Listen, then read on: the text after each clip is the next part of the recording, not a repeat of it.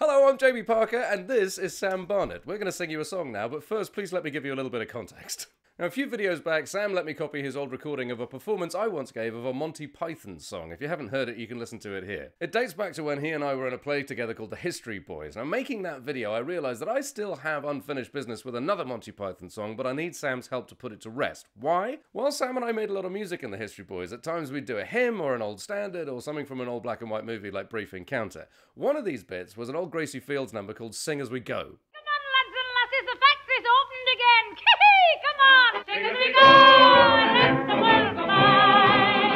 Python fans among you will probably already know where this is going because Eric Idle wrote a version of Sing As We Go with very, very different lyrics. These lyrics were already ingrained on my schoolboy psyche by the time I was cast in The History Boys, so we're going to sing it for you now as a tribute to the fact that out of however many hundred performances we gave of that play, every time it came to that song it was a conscious act of will not to accidentally sing the Python lyrics. And even though I was convinced that someday we surely would, we never did.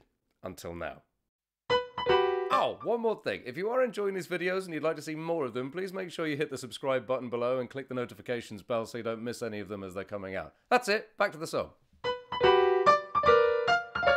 Sit on my face and tell me that you love me. I'll sit on your face and tell you I love you too. I love to hear you oralize. When I'm between your thighs, you blow me away. Sit on my face and let my lips embrace you.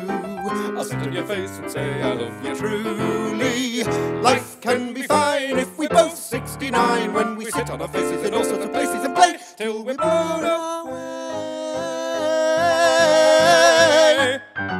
Sit on my face. Laura.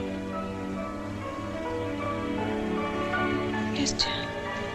Whatever your dream was, it wasn't a very happy one, was it? No. Is there anything I can do to help? Yes, Fred, you always help. You've been a long way away. Thank you for coming back to me.